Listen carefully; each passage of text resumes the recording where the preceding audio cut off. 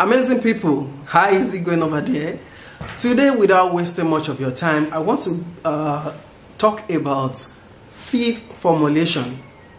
Actually, the two videos I've made, like in this video where I told you how you can calculate crude protein using try and error method, this is actually not how you prepare your feed. It's just a basic part of it. Okay, how do I mean?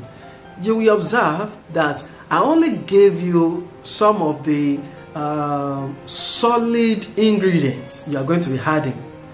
Not even all the solid ingredients, like your vitamins, your other premix and additives. I did not list them out in this formulation. This formulation I did here is just for you to know how to calculate percentage crude protein. Okay, in this other video too, I talked about how you can use Pearson method to calculate crude protein. Just go and watch this video, you will understand how to do it. However, those two methods is not something you just take hook, line and sinker, or maybe you just do copy and paste and somebody said this formula works. No.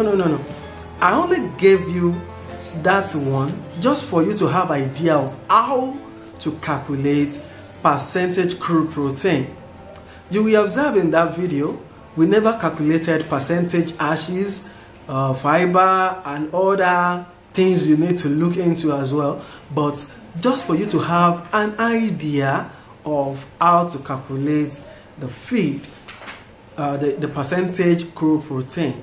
Okay, good. So let's assume we are on the same page now, and assuming you want to prepare a feed of just 50 kg, and looking at the way I calculated my percentage crude protein, I based my production on 100 kg.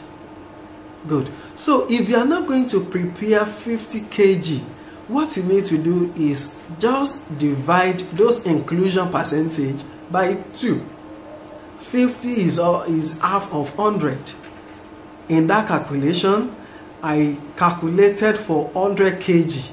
But in your own case, maybe you want to make 50 kg feed. So what you have to do is just divide by 2. So let's assume where I told you you should use blood meal of 10%, and 10% of 10 kg is 10 kg, of 100 kg is 10 kg as well.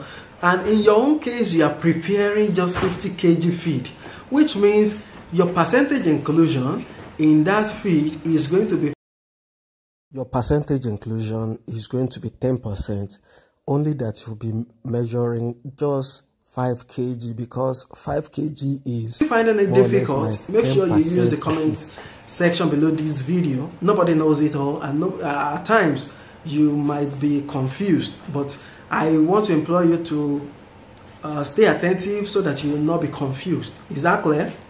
Okay, let me cite this as an instance. Good. Here is a drink. So let's assume this is the drink I formulated myself. So let's assume this is my 100 kg feed. This is your feed now. Let's assume this is your feed, which is 100 kg, the one I calculated using either Pearson method or the try and error method. So let's assume this is your feed, 100 kg. And in your own case, you don't want to produce 100 kg, you want to produce half of this. You want to produce 50 kg. And I already gave you that, okay, I added maybe 10 kg of sugar, 10 kg of water, 10 kg of whatever to make up this 100 kg initially. So what you have to do in your own case that you are just making 50 kg is that you just divide the value I use in getting this 100 kg by 2. I hope you understand now. So let's assume while I was producing this 100 kg feed, I made use of 10 kg sugar. In your own case, if you want to produce 50 kg feed, that means you'll be using 5 kg sugar. I hope you understand. Good. Maybe I should cite this instance again. Let's assume this is your 100 kg still. Good. I made up my mind to pour this thing into 4 cups. If I decided to pour this thing into 4 cups, they will still taste the same way. Each of the cup will have the same sugar content. I hope you understand. So the same thing is applicable to if you are not calculate, if you want to make a feed of maybe 25 kg, a feed of 50 kg, a feed of 10 kg. You just use this as a base. So let's assume, just like I told you, let's assume in this feed I made use of 10 kg of sugar, and you want to provide you want to produce 25 kg of feed now, which means this thing you have to divide it into 4 to get the value of sugar you will have in your own production. I hope you understand now. So that is that. The same thing goes for if you want to produce more than this 100 kg. So let's assume you want to produce like 150 or even 1,000 kg of feed, or you want to even go on commercial basis. You have to base your calculation on 100 kg at first, then you now multiply out.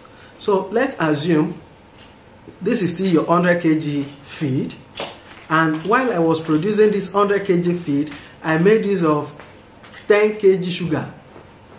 And in your own case now, you want to produce 1,000 kg feed, which means the amount of sugar you eventually need to produce 1,000 kg is going to be this 10 kg multiplied by 10. That's 100 kg plus other additives. Everything is going to be multiplied by 10 in order to get the value. I hope you understand. So, ladies and gentlemen, that is actually what I want to share with you.